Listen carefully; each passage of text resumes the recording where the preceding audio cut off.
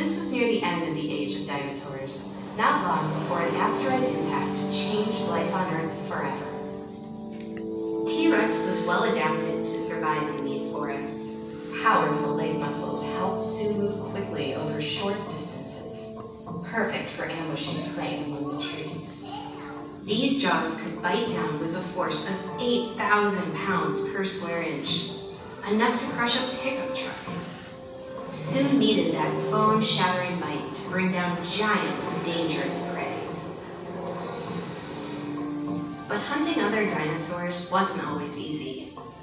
Even a top predator like Sue risked injury. A close look at the skeleton reveals the evidence.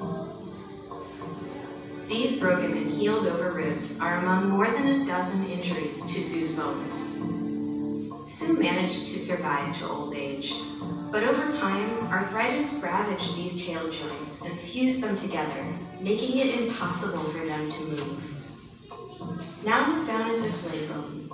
Its lumpy, deformed shape was probably caused by an infection. If you look up at the jaw, you'll see some holes. These may be the result of a disease Sue got from eating infected prey. This jaw infection may have made it so painful to eat that Sue eventually starved. But we don't know everything. There are still some big questions out there. Was Sue male or female? What were those tiny arms used for? Did T-Rex have feathers?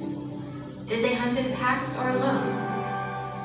We've learned so much about T-Rex in the last 100 years, and with each new discovery, the more vividly we can see the towering, ferocious, battle-scarred predator that Sue once was.